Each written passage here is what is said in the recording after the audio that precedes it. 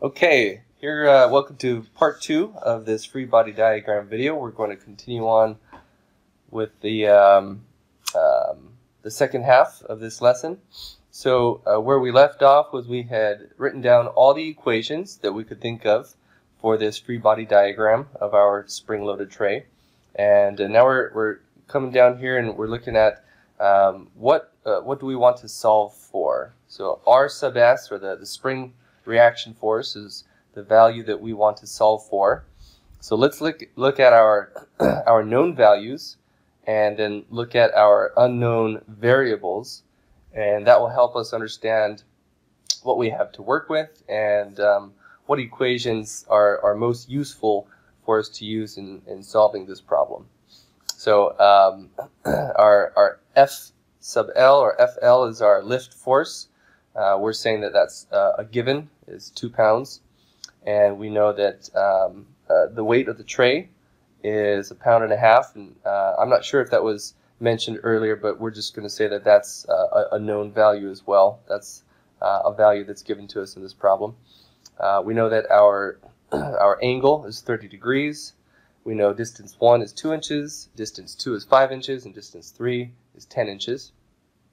Now, our unknown variables are the reaction force at the pivot point in the y direction, and the reaction force at the pivot point in the x direction, and then finally our reaction force of the spring, which can be broken down into reaction force of the spring in the y direction and reaction force of the spring in the x direction. So, looking at our list of equations, and given that RS is what we want to solve for, the reaction force of the spring on the tray, which equations can we use to solve for RS? RS. So I'm going to look at the diagram, and okay, it's the diagonal there, but it's broken into 2 components. So I'm just scanning the equations looking for RS.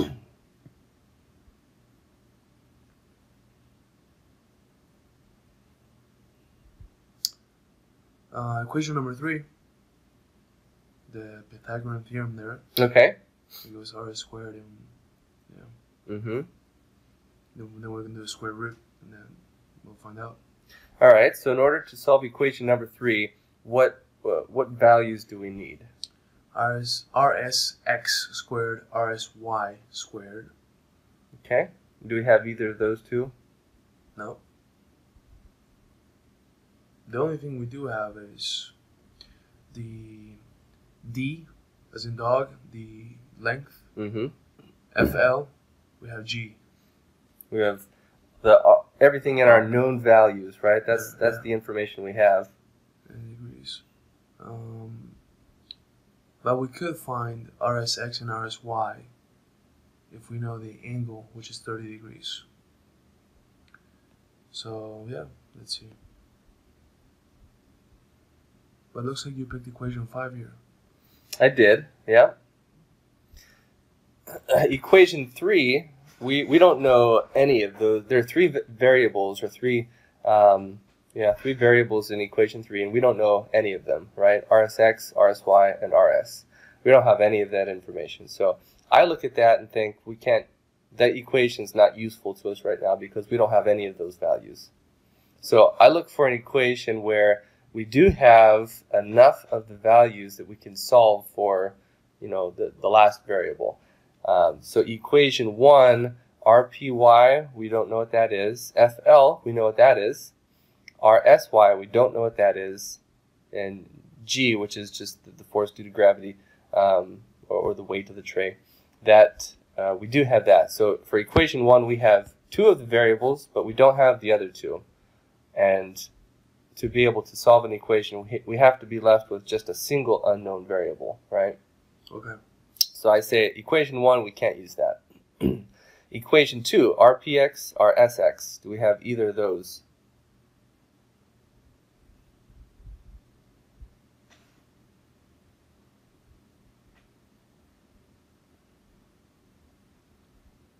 No. Nope. So we can't use that one. Equation 3 we've already talked about. Equation 4, RSX, RSY, and theta. Do we have any of those values? No. We have theta, but we don't have RSX or RSY, so we have two unknown variables, which means we can't solve that one. So then we go to equation 5. Now, in equation 5, which variables do we have values for? D2 and D3, FL, G, D1, and RSY is the unknown. Right, so equation 5, we just have one unknown variable. Yeah, so here we have simplified equation 5, so we set it up so the unknown is on the left, and then we can just plug in the numbers. What's going on underneath? We want to equation 7? Yep, I also have equation 7. Before we get there, let's finish going through our list here. So equation 5 we've determined is one that we can use. We can solve for that. Equation 6, RSX, RS, and cosine theta. We don't have RSX or RS yet, right? Yep. And then equation 7, RSY and RS and sine theta. We have theta, but we don't know RSY or RS yet. Right? So for starters, the only equation we can use right now before we've solved anything else is equation number 5. I'm thinking in my mind, what if problems become more complex than this?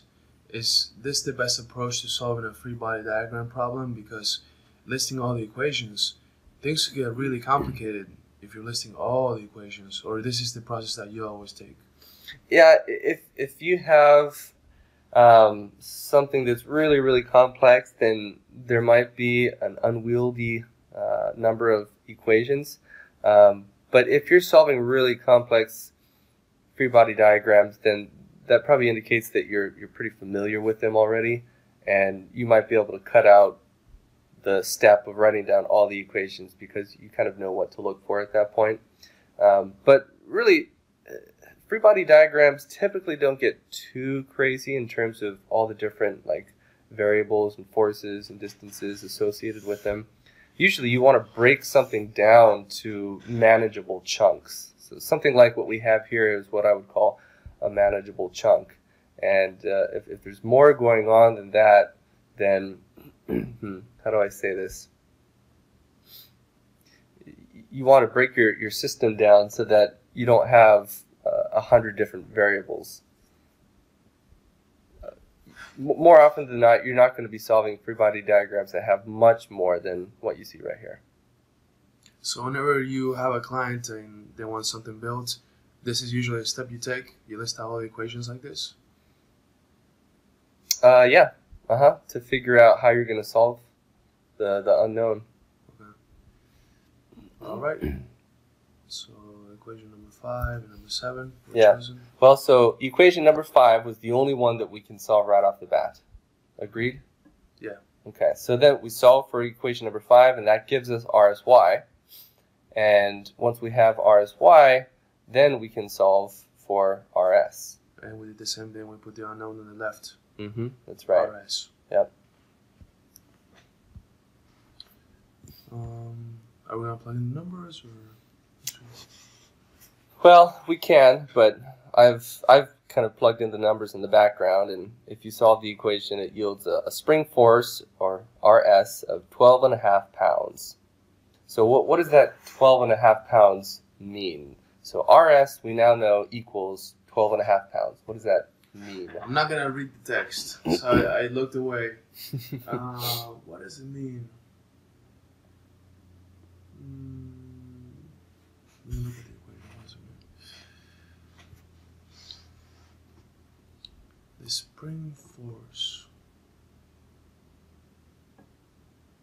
So if I put 2 pounds of force as FL, then RS will have 12.5 pounds of force.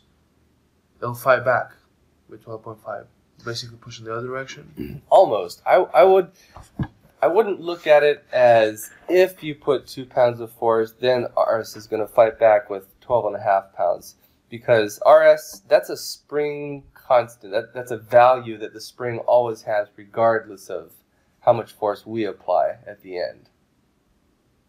So regardless of how much force we apply at the end of the tray, the spring is always going to be pushing or pulling with 12.5 pounds of force, because that's how the spring was designed to pull with that much force, and that's just a fixed value. So that means that we have to push, our pull FL needs to be 14.5 for it to move? Nope. So that 2 pounds of FL, that's already baked into all of our equations, right? That's a value that we use to solve for RS, and this is in equilibrium. So we're assuming that some of the forces equal 0 and some of the moments equal 0. That's where we derived all of our equations with those two assumptions. So I guess we need to get a spring that has 12.5 strength. Is that what you call it? 12 point, yeah, that strength. Exerts 12.5 pounds of force. But no more. Is that right?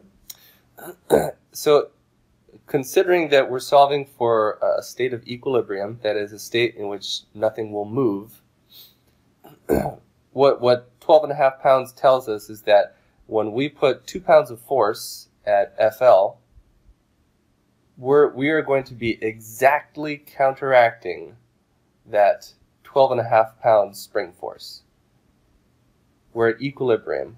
We're exactly counteracting that spring force. So we put 2 pounds of force, and theoretically nothing at all happens.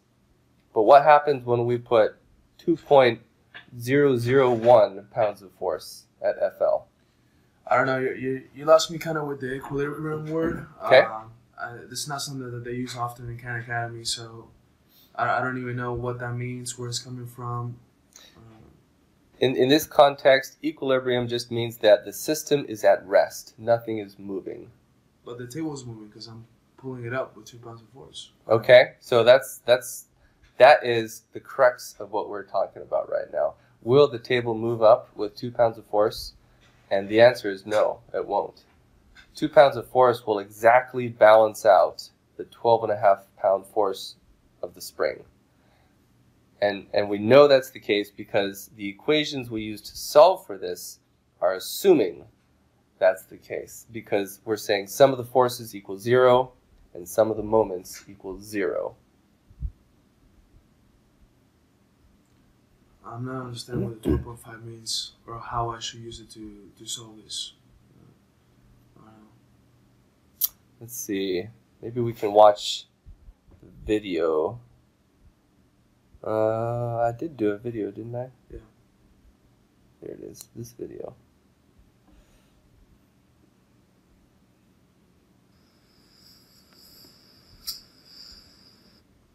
Okay, I'm going to screenshot this and we'll draw a little bit.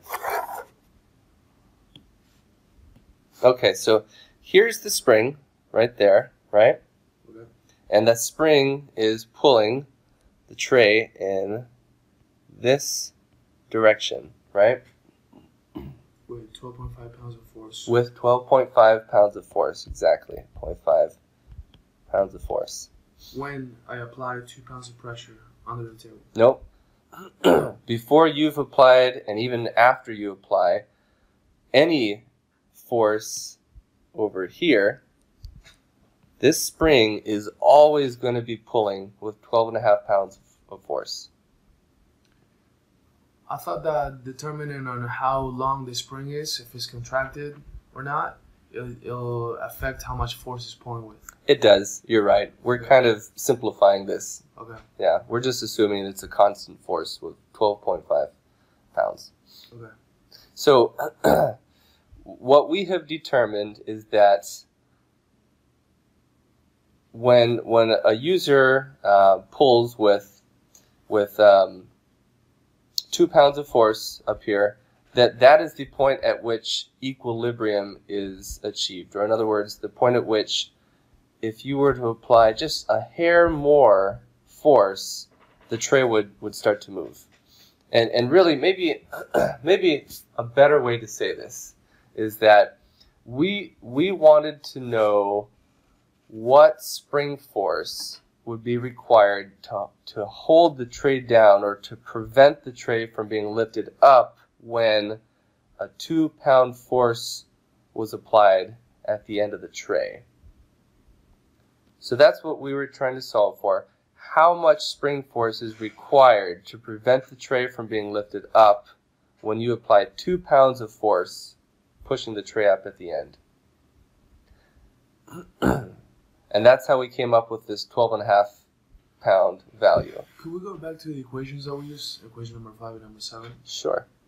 I want to see.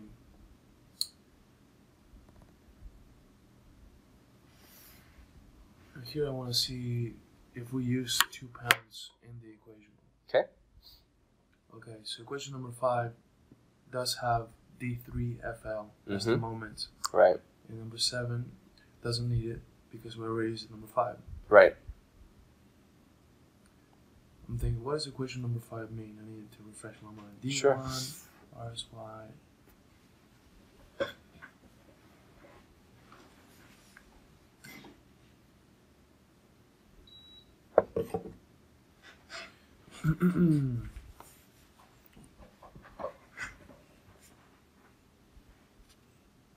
D1 RSY plus D2G.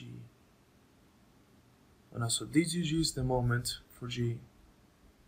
D3FL is the moment for FL.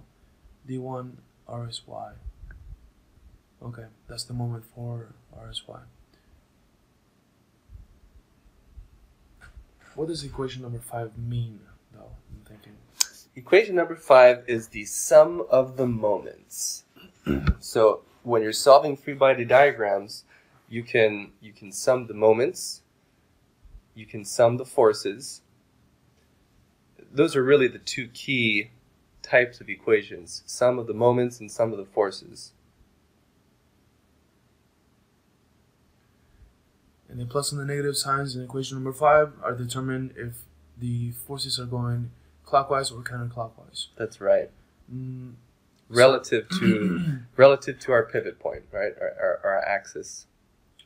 And what would help make sense to me would be to go over equation number 5 and the meaning of what D1 RSY actually means. Okay. Okay. So we're taking our pivot point as R sub P, right? The pivot reaction force, which is the yellow dot. Okay. Okay. And we're saying we're going to create an equation that defines the sum of the moments. So the first moment we have is D1 RSY. So D1 is the distance to the blue dot, and the blue dot represents the reaction force of the spring on the tray, right? Yep, I understand. So that's moment 1. And is that a clockwise or a counterclockwise moment? No, it's clockwise. I do understand up to this point, yeah. But I don't understand what D1 RSY actually means. Like, I know it's a moment, but what does it mean in plain English? When we find the answer, see 12.5. RSY, D1 RSY is 12.5. 12.5. I don't. No, actually, that's RSY, not D1 RSY.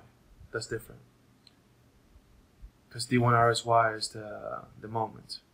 D1 RSY is the moment, yeah.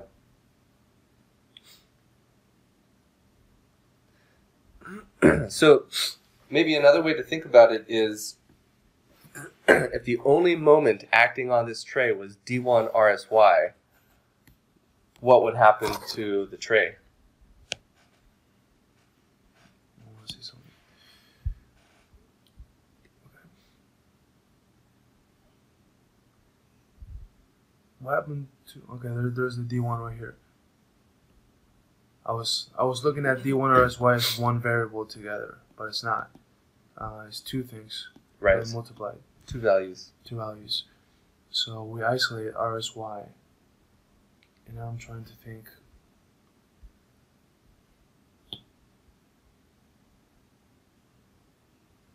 RSY. Going down is a vector. It's the y vector of RS.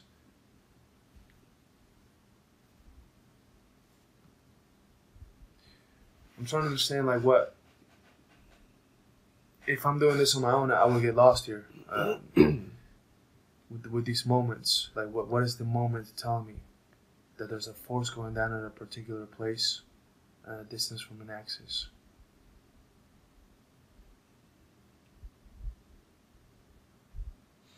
You might be overthinking it. Maybe, but if I come to the answer 12.5, I would definitely be like, what does that even mean? Like 12.5, where did that come from? I'm just plugging in numbers, but really not understanding what the answer is telling me. I can do these equations fine on my own. I can find the equations, I can plug in the numbers, but when I get to that 12.5, I'm not sure what I'm doing with that number. Subtracting, adding it, what it means, that's when I'm lost. So that's why right now I'm trying to take a step back and see where that number came from to see if I can understand.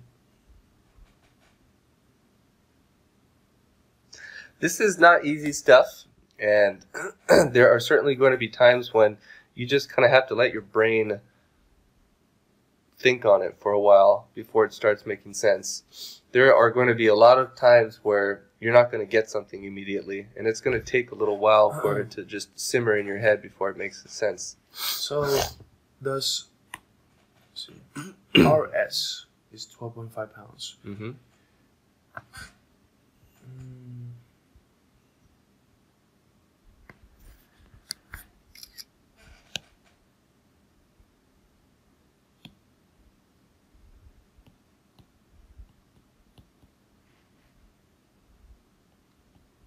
Force. So does that mean that if when I'm pulling with 2 pounds force here, this fights back with 12.5, or after?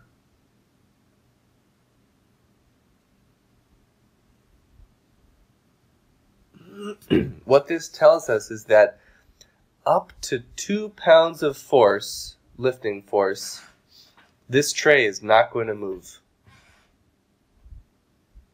Up to 2 pounds of lifting force, this tray is not going to move. And how do you know that? Because we used... is it this right here? Yeah, sum of the moments equals 0 and sum of the forces equals 0. The fact that the sums equal 0 is very significant. That when we say the sum of the moments equals 0 and the sum of the forces equals 0, that infers that there is equilibrium. In other words, there is no motion. So we know that there's no tray motion when up to 2 pounds of lift force is applied, because we assumed no motion in our equations. We said equals 0. Is 2 pounds of force this number here? Is that the moment? Just FL. 2 pounds of force is FL. Just FL. Yeah.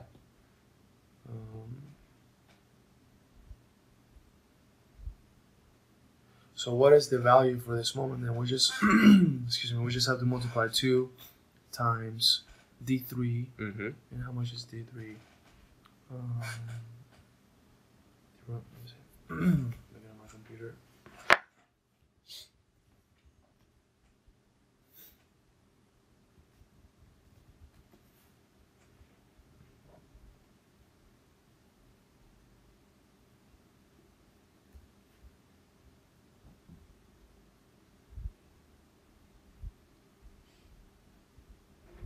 D3 is 10.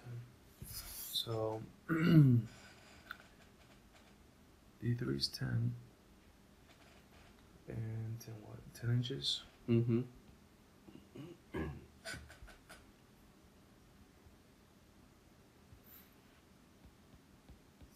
inches times 2 pounds of force. And D2G. D2 is 5 inches.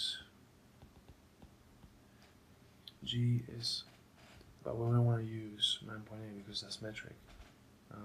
What was the translation to gravity in inches? No, we're just saying that G is the force or the weight of the tray, and that was defined as 1.5 pounds. Okay. 1.5 pounds of force.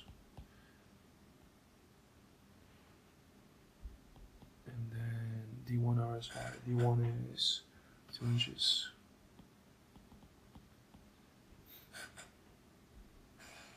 And RSY, we found it was 12.5.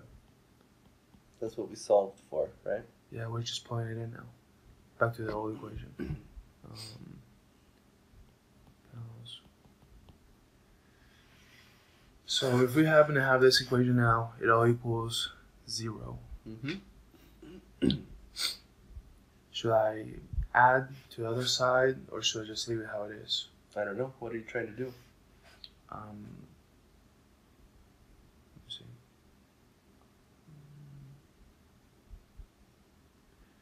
I'm trying to put the sentence that you said that at equilibrium, when 2 pounds of force is here, then there will be 12.5 pounds of force as RS on the string. And I'm trying to look at the equation and understand how it reflects that. And it reflects that because it all equals 0. So, but actually I'm trying to translate that into the moments, like the force of the moments. So 2 times 12.5, that's 24, 25.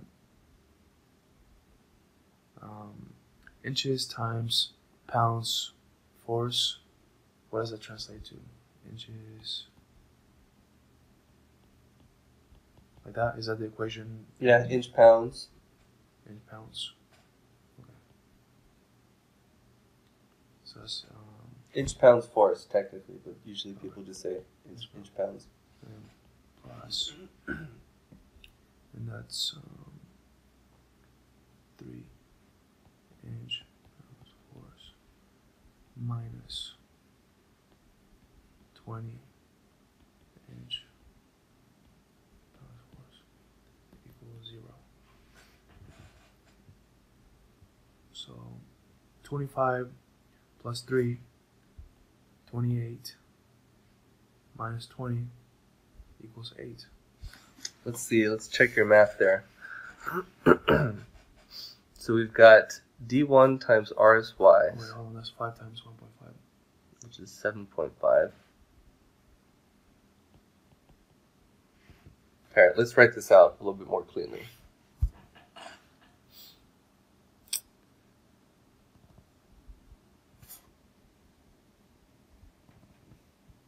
Okay, so D1 Okay, you can look at my screen if you want. RSY plus D2G minus D3FL equals 0, right? And D1 is what?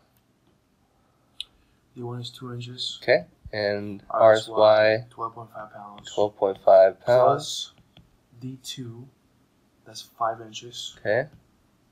G, that 1.5. 1.5. Minus D3, 10 inches. Times FL, which is 2 pounds, equals 0. Okay. So 2 times 12.5 is 25 plus 7.5 minus 20 equals 0. That does not work out, does it? That's 32.5 minus 20 equals 0, which is not true. So why is that? Oh, because RSY is not 12.5. RS is 12.5. Okay.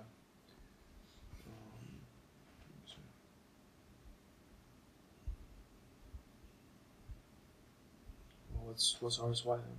Because here we solved it, but you only gave us the 12.5, which is the end of this one. So down here, where I've circled in red, you'll see that what I've done is take equation 7 and solve for RS. That's what I have. RS equals RSY over sine theta. That's just a reconfigured form of equation 7. You see that? Yeah. What's the value for RSY though? Let's find out. I never directly solved for RSY. We took the RSY equals D3FL minus D2G divided by D1, and we substituted that into this equation number 7. Okay. So we never directly solved for RSY. Of course, now that we know RS is 12.5, we can go back and solve for RSY. So let's do that. So RS sine theta equals RSY, right? RSY equals RS sine theta. And now we know that RS is 12.5 times sine of theta, well, sine of 30. So let's see what that is.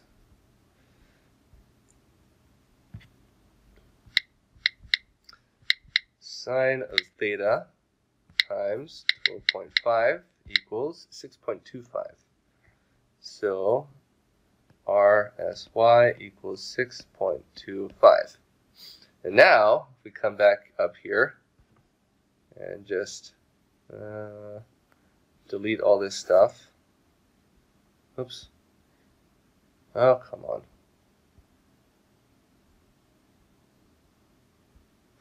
Okay, so D1, what is D1 again? 2 inches. 2 inches. So 2 times 6.25 plus D2. 5 inches. 5 inches times 1.5 minus 10 inches times 2 equals 0. So now we have, what is this? 12.5 plus 7.5 minus 20 equals 0. Adding these two numbers, we get 20 minus 20 equals 0. So now I understand. Okay. Yeah, when we plugged it back in, yeah, I see. I think this is what happens. Like sometimes you may see this problem so many times that you're an expert that you already get to it. But for me, it was the first time I see this, so now it's clicking. We had to take a couple steps back and plug numbers back into older equations. Good. That's valuable. So it makes sense now what we're doing. Yeah. Now I see that the moments are equilibrium. There's no motion going clockwise or counterclockwise, which the motion going left would be counterclockwise, would be lifting the tray. Mm-hmm. That motion is not happening now. So at these moments, the moments have to be these forces for there to be an equilibrium. And now I see where the 12.5 is. Therefore, what do we need to do next to design this table or this spring, right? And that's the question that we're looking at now, right? So what does this value mean, 12.5?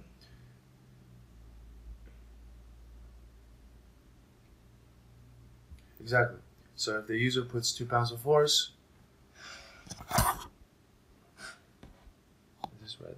Let's gonna erase. Do one of like those top, that squiggly line, yeah. So if the user puts in 2 pounds of force here, it really translates to a moment with this value. Mm-hmm. But that will lead to no motion. Right. That's how I had to connect it. See? Right, that's exactly right. And what do we need to do? Well, as far as what's in the lesson, we don't need to do anything further. But if we wanted to take it a step further in the real world, so now we know that a spring that produces 12.5 pounds of force will allow the tray to stay down when up to 2 pounds of force is used to lift it. I already know. Okay? So if we have a spring that creates this amount of force and that leads to this moment, which ultimately leads to no motion, therefore we need to subtract 2 pounds somewhat. So this is 18 right here, right? Yeah. What if we subtracted just 1 pound from that 12.5 spring force? Well, actually, D1 is the distance. RSY. What if we try? I don't even know. Like, do we subtract it from here or from here? First off, let's define what we're doing. I'm pretty sure I know where you're going. I think where you're going is, what do we have to change here in order for 2 pounds of force to actually lift the tray up. Is that right? Exactly, because Okay. 2 pounds is going to stay constant. Mhm. That was our goal. Right. 2 pounds. Right. So what else do we need to change? What do we need to change to produce motion, to actually lift the tray? And the easiest thing would be, I mean, the tray is already solid. The cheapest thing would be the spring. This spring is too strong, right? So Okay. let's get a weaker spring. But how much weaker is the question? Good question. That's How much one. indeed. And really we're focusing on, not this one. We're just focusing on this. Okay. And I'm trying to find out, the 2 is the distance, so the 2 is going to stay. So really all we can change is this, right? Okay. And where did that come from? That's RSY, right? RSY. As you guys are watching at home, you can pull up, open another tab and go to the lesson. RSY is, I'm looking at the diagram. Yeah, like the name indicates, there's a spring, RSY, RSX. RSY is the vertical force Component. Thank you. The vertical component of RS. So can you directly change RSY? RSY cannot be directly changed because you have to change RS. Exactly. Yep. And that's the spring. Mm-hmm. But how much though? Oh, you tell me, how much? I know at the end of the day, we have to at least reduce it by 2 pounds. Why? 2 pounds force. So that this number ends up being 18. Why? Because 18 minus 20. Wait. Yeah, we want to go in the negative direction because it's counterclockwise in the tray. Okay. Wait, hold on. It's not, we're going actually up. This is counterclockwise. Sorry, Right. I'm thinking about a clock. The clock goes this way. So counterclockwise, and we determined this was negative. So we need this at the equal sign. At the end of the equal sign, we need that to be a -2. I agree with part of that statement. What did I miss here? The end of the equal sign needs to be negative. But why does it need to be -2? Actually, it doesn't need to be -2. It just needs to be negative. It could be -0.01. Exactly. Yeah. You get it. Would this mean that it's moving really slow up? Like it's going to be a lot of friction? Maybe. But we're not going to get that complicated, Yeah, right? we're not getting into that. So, what do we need to do so that this ends up at least being... Just add... Actually... That 6.25 is RSY. I don't know, I'm lost. Where do I go from here? I think you did it. I mean, that's it. You want the right side of that equation to be negative. But when I'm buying a spring, Mm-hmm. and I need to get a spring that's...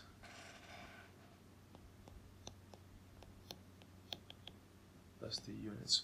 12.5 was RS, if I'm not mistaken. Mm-hmm. And that is the vector. So does your spring force need to be more or less than 12.5 pounds?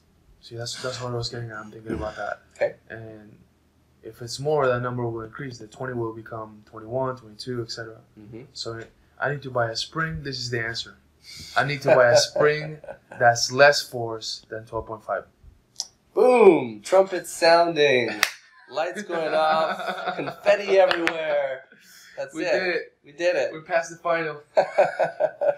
Okay. If you found this content helpful, consider enrolling in our signature program at mypipelineacademy.com. Whether you're an individual interested in beginning a new career as a mechanical designer or a company interested in training your new engineering hires.